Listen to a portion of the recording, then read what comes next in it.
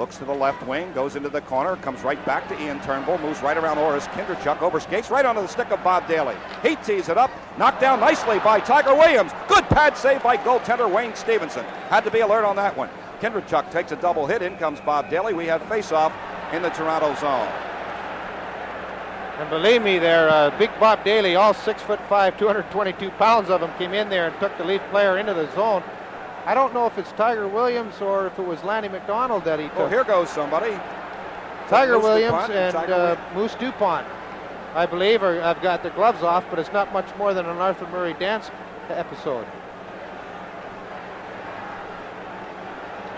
They're both just...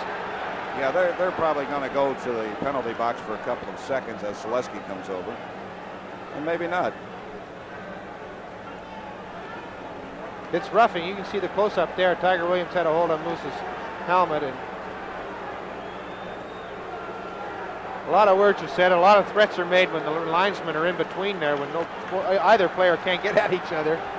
Well, they'll both go off, probably 2 minutes for roughing, and it's Don Saleski being paired up with Ian Turnbull. We're going to have that kind of